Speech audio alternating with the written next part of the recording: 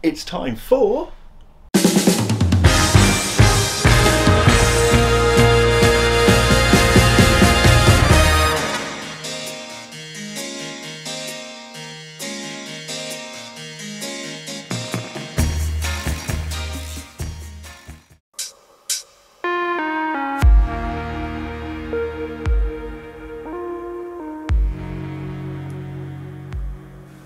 Hello and welcome back to Bug Rounds. On this channel we like to discuss all things creepy crawly, so if that's something that interests you, please consider subscribing to the channel.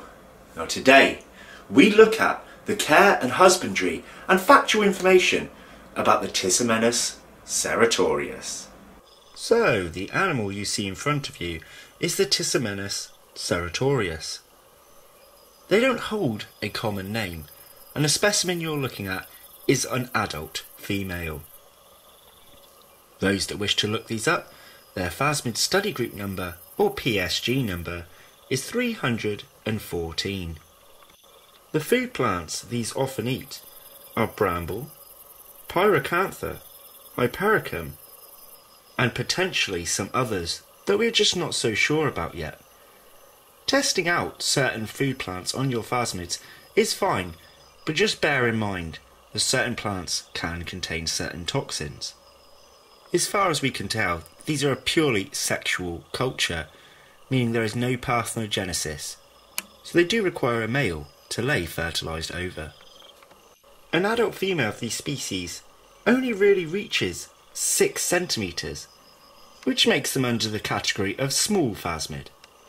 So you don't need a very large container for them. In fact, you don't really need anything over 18 centimetres tall. Now, as you can see, they have a beautiful pattern along their back. Now this is only really shown in females, and as you can tell, there is no wing or wing cases here. So females do not fly. And again in this species, just like the Sungaya, males don't fly either. Shall we have a look at a male? Here's one for you, crawling over some wilted flowers. I would also like to point out that a lot of my phasmids are going to be showing on certain house plants. These aren't necessarily food plants for the phasmids, it's just for show in these videos. But this male is only around 4.5 centimetres in length. It's not uncommon for males to be smaller than females in the stick insect world. You can see that he has some slight thorns coming off of his body and abdomen. The female does have them too, and although they're thicker, they're a little less pronounced compared to the size of the male.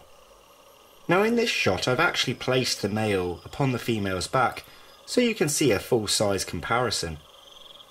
But it is not uncommon for males to stay upon the back of females for long periods of time, sometimes even weeks. This is a sort of statement that this female is mine, other males back off. This is the girl I'm mating with to have my offspring. Now these beauties come from the Philippines mostly, but you can also find them in surrounding areas. They were first actually discovered in 1875 by Stahl, if I pronounced that correctly. But they were first collected and actually brought into culture by Joachim Bressel. Again, I may have pronounced that wrong, and that was at a much later date. Unfortunately, I have no ova or eggs to show you of this species. They are around, they've been mating for a while, but I just can't find them inside their enclosure. However, what I'll do for you now is put a picture of that ova up from the Phasmid study group so you can find yours. Ova of these only really take 3 to 4 months to hatch, and nymphs come out at around 16 millimetres, and they tend to stick to light browns. I love the coloration on our adult female here. I can't fully bring the colours up to you guys on this camera, but there are beiges, browns, greys, blacks, and even almost burgundy colours. I love how her legs are darker to the rest of her body, and even the male, although his colours much less pronounced, are still beautiful. One thing of importance when keeping this species is humidity levels.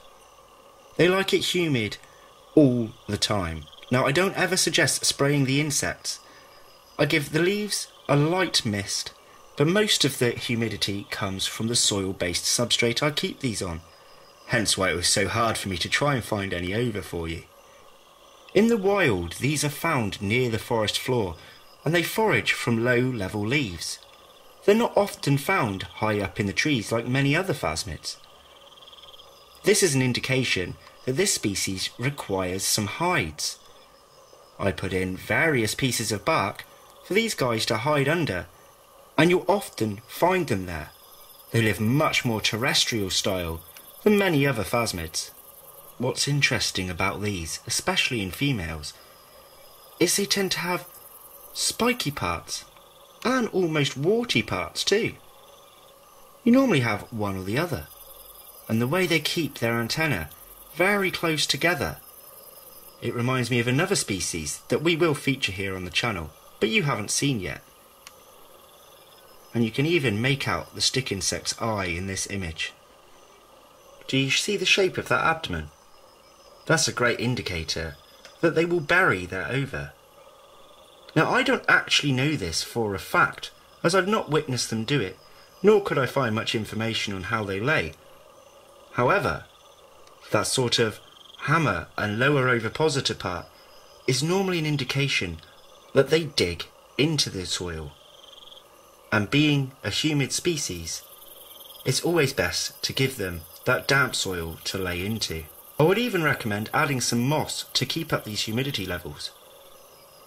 Now, although a lot of keepers say these guys are easy, I would mark them a 4 out of 10. A sort of beginner/mid-range species, purely because of their need for humidity is much higher than the Sungaya that we previously shown. Now I actually lost quite a few nymphs of these when I first gained them, and I believe this was due to humidity levels, especially as nymphs tend to need more humidity than adults. But once I mastered that, I had no issues raising my remaining ones. So that's why they're not put intermediate and more beginner/mid-range. Now unfortunately I'm not going to show you the enclosure of these guys like I did with the Sungaya, and that's because they're actually cohabiting with another species you haven't seen on this channel yet. Cohabitation is not really recommended, especially in beginners. However, once you have learnt location and specific needs of these phasmids, you can work out which ones are okay living among each other safely and happily. But what I can tell you is about their enclosure. Mine has 7 centimetre deep substrate, more for the need of the others that are living in there. It has corkbark hides, 3 of them to be exact, and it has its pot always topped up with bramble. The soil, as I've said a few times in this video, is kept moist at all times, and they have a background in their enclosure too, with some cracks in it for places to hide. But this particular species, as said before, tends to stick near the floor and by the corkbark hides. They are nocturnal, and to be honest, I only ever see them out at night time. I've never seen them emerge for food in the day, and I don't even know which hide they're hiding under most of the time. If you choose to own these cheeky chappies, one thing to bear in mind is to always keep an eye on the leaf litter you throw out, because if they've got dry and curled, these guys might be hiding inside, especially as young nymphs. A small phasmid like this and having 16mm length nymphs, they can hide almost anywhere, and you'll certainly be chucking them out with old pieces of bramble, so you have to be really thorough before you do a clean out with these guys. Now as the video comes to an end, I'd like to get some comments from you folks. I want you to let me know if you've ever heard of this species. Although they have been in the hobby for quite a long time, they're rarely owned by keepers, especially in the UK, and tend to have a slightly higher price range because of this. They have a pretty high success rate in nymphs, which normally means they're cheaper. But as a lot of breeders don't own them, there's not as many in circulation. Perhaps that's why they have that ever so slightly higher price range. So again, please let me know in the comments below if you'd ever heard of this species. Also, let me know if you want to own them. And which is your favourite so far, these or the Sungaya featured in the previous Phasmid Files video. Give this video a thumbs up if you like it too, guys, because it really does help me out to have all kinds of engagement. And if you feel this video might help out a friend, please share it across social media platforms. And if you guys want to see what else dwells within the realm, make sure to pop back weekly for multiple videos. For those of you that didn't realise, I upload normally every Wednesday and Sunday, and I'm trying to be a more engaging channel, meaning there will also be more live streams coming your way. Is this Phasmid content something that you've been enjoying? Because I really need your feedback, guys. It'll help me decide the future of this channel. So all that's left to say is thanks for watching, ladies and gentlemen, and I'll see you next time here at Bug Realms. Goodbye from me, goodbye from these guys. Take care, everyone. Bye bye.